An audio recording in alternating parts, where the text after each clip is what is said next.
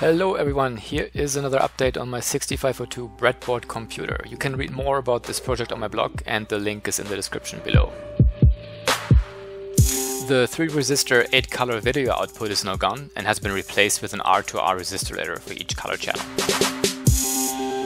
In the case of red, shown here, or green, I'm using 3 bits of color information each, and for blue there are 2 bits. That allows for a total of 256 colors on the screen.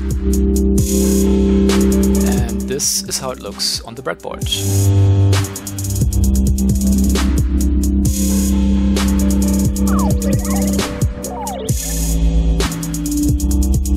To try it out, I wrote a quick rotozoom effect.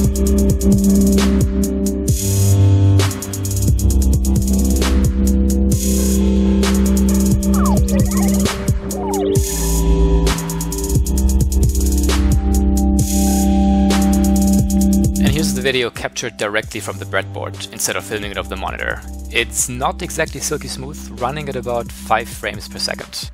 For comparison, the CPU is clocked at 4.7 MHz. The effect works by iterating over all pixels on the screen and picking the color based on a 16:16 texture. For each pixel in the first row on the screen, a delta U, delta V step is taken through the texture's coordinate space. And when the Y coordinate is incremented to draw a new line on the screen, the CPU does an orthogonal step. The delta U and delta V values require some trigonometry, and 256 of each are pre-computed. There's more information on my blog, link below. That's it. Thank you for watching.